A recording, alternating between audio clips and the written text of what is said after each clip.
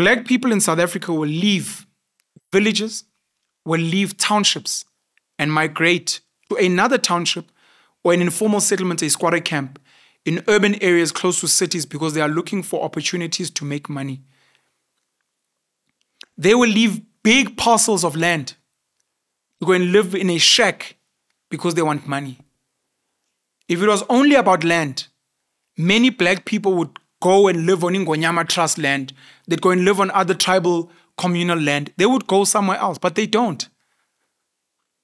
They are economic migrants from the Eastern Cape, from the Free State, from KwaZulu, from Mpumalanga, from Limpopo, from other parts of the country that gravitate towards a Durban, that gravitate towards a Johannesburg, that gravitate towards a Cape Town, looking for opportunities for a better life, not looking for land. But of course, one of the conversations is it's because their land doesn't have opportunity. And the question becomes, who is meant to fix this? Is it government?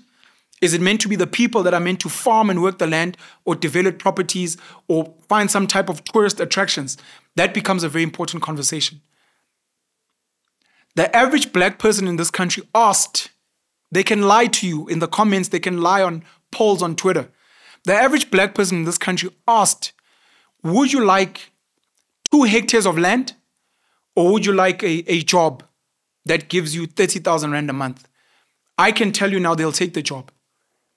Some of them, you'll give them the land, let them have it for 5 years. And then thereafter ask them, do you still want to keep the land or do you want a job for 30,000?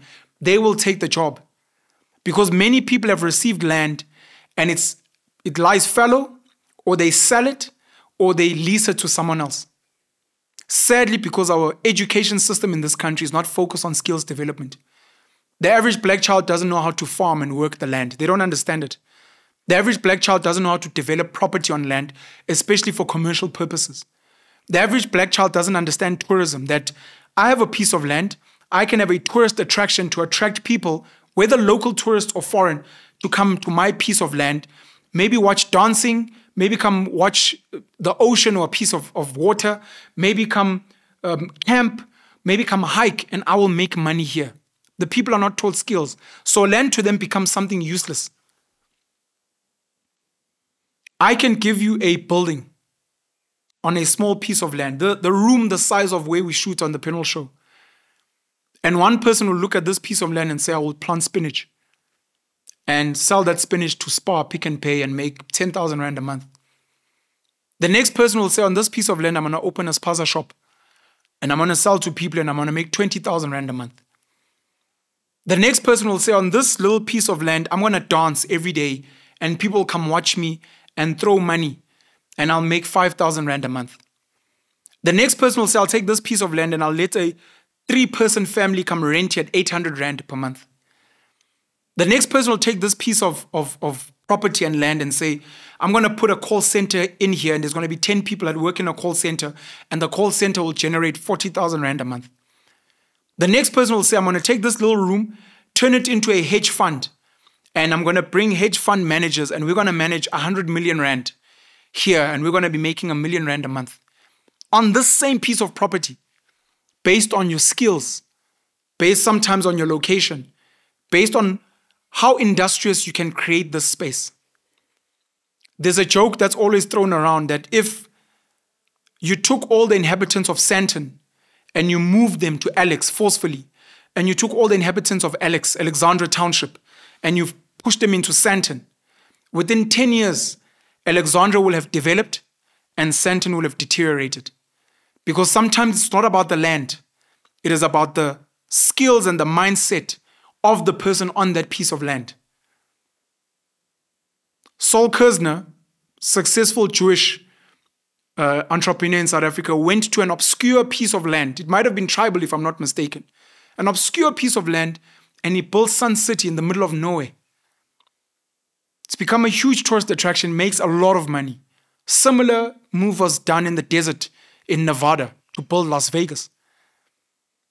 Today, the Afrikaner community of Oranje has gone into the Northern Cape, obscure, no one wants to go there, it's far, to go and build their own settlement there. And it's become a bit of a tourist attraction, their own town, they're industrializing. You can bring a group of talented people into an informal settlement, a squatter camp, and they can turn it into something beautiful. So the average South African is not looking for land. They are looking for a job. They're looking for the ability to run a business and enterprise, make a bit of money and have a life.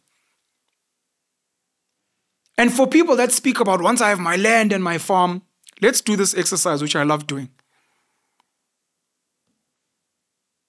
If you've been paying attention, how much land is South Africa? 122 million hectares. How many people do we have in South Africa? According to stats, census, 62 million. Assuming that the whole of South Africa is viable land, and if we said, you know what, we're snapping our fingers, everyone is getting their fair share, every South African would get 2 hectares of land. That's 2 rugby fields. It's a good piece of land. 2 hectares. Now, assuming that half of the country is rock, it's mountain, you can't really build anything on there, you can't really farm, let's say half, just for ease of understanding. That means each of us is meant to sit on 1 rugby field. If you ever get a chance, go onto a rugby field, maybe go onto a soccer field and be like, according to Pen, this is what I'm supposed to own by myself. What would I do with this piece of land if I owned it? 1 hectare. That's for 1 person. Obviously, if you're a family of 3, it's 3 hectares. When we speak about land redistribution, when we speak about land equity, when we speak about land justice, there are black people in this country that own 10 hectares, 50 hectares, 100 hectares.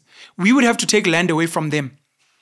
And they'll tell you, no, but Chief, I can't run a successful enterprise if you take away my land. But that's the argument that many white people, some colored, some Indian, make as well. That's where ex-President Thabo Mbeki speaks about land should be given to those who can work it. South Africa as a country, according to the ANC and their leaders, is a country that belongs to everyone in it. But Thabo Mbeki said the land must be given to those who can work it.